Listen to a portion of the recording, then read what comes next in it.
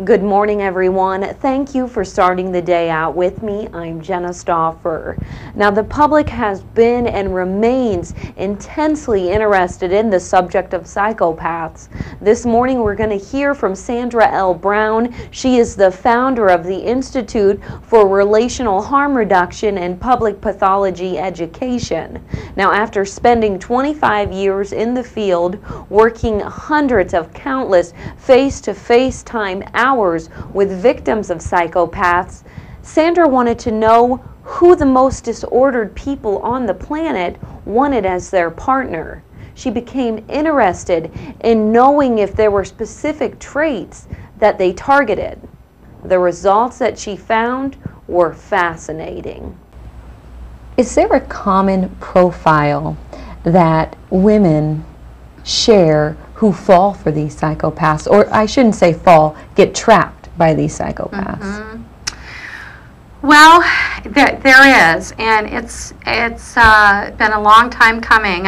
25 years of working in this field, I kept seeing the same type of person over and over again, and it didn't make any sense to me. We work mostly in an outpatient setting that is not a community agency, so we're, a private practice. And so people that were coming in were not necessarily people from shelters or things like that. And our average client had a bachelor's degree or higher. And were professional women, doctors, attorneys, every walk of life, super professional, and in their jobs did such a great job. And then there's this subsector, this thing going on in their relationships in which they might be super astute in their career, and in the interpersonal part of that, they were drawn into a relationship, with a psychopath. And so when you look at that on the surface, you think, how can that be? How can there be a teacher, a therapist, a doctor, an attorney, on one hand, that is so proficient and skilled, and on the other hand, end up in a relationship with such profound pathology. And when I went to research that, there was no research. There was absolutely none. There was all this research on women, for instance, in domestic violence. Sort of the profile of that did not fit the profile of the women that we were seeing.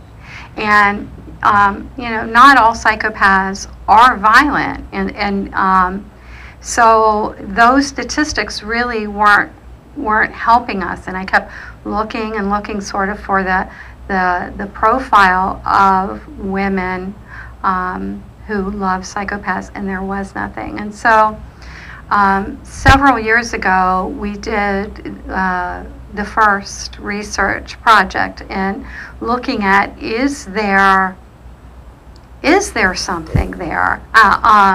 Given the nature of psychopaths, sociopaths, narcissists, what they do is not random. They target, they are predator based, and so they have someone that works for them. And so who is that person? Again, if we go back to public pathology education, if we can figure out who they target, we can know who's at risk. Considering that they are predatory based, meaning what they do is not by accident, that we began to ask the question, is there a person, are there traits, who are they targeting, who are they attracted to, who works for them in terms of what they are seeking to get out of a relationship. And so that's sort of what motivated us to begin to look and test women who have been in relationships with psychopaths.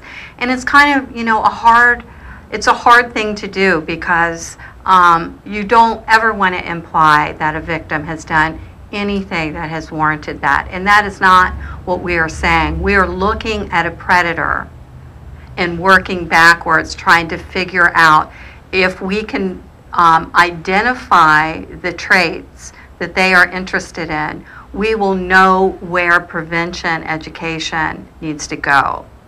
We'll know who they are hunting and who they are targeting.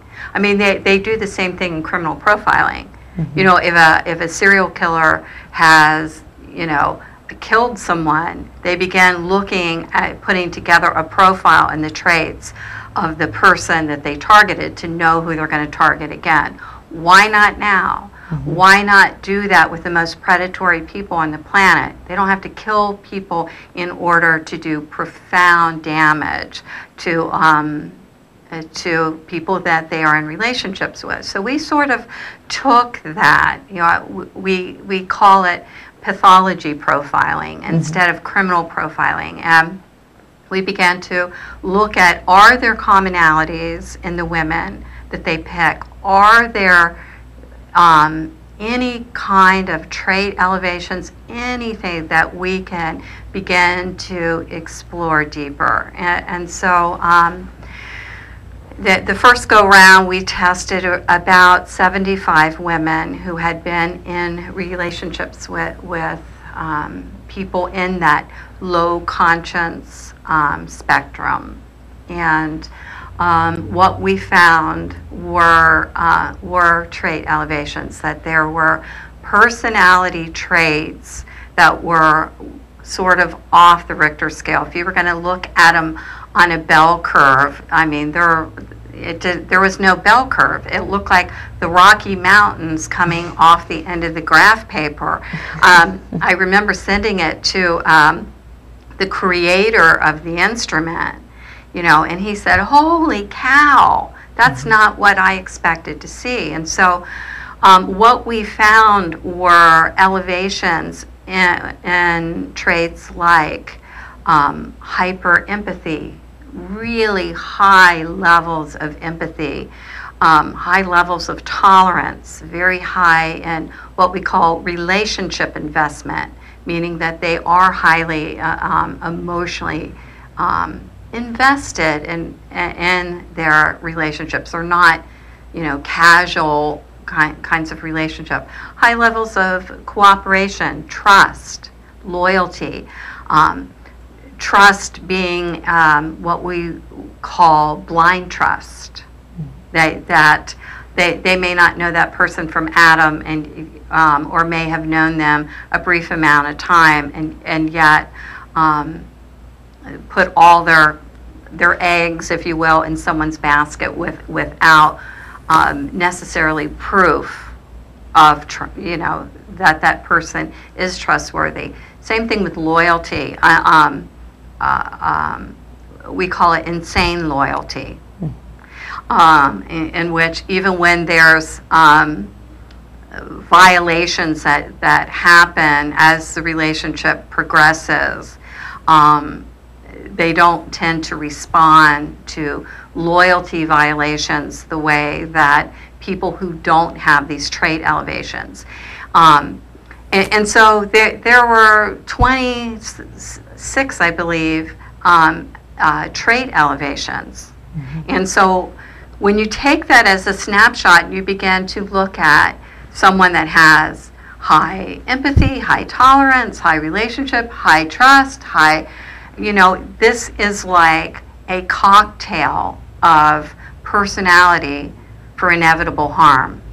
And then you take a low conscienced partner who looks for people who has these kinds of traits, and you have these relationships of inevitable harm.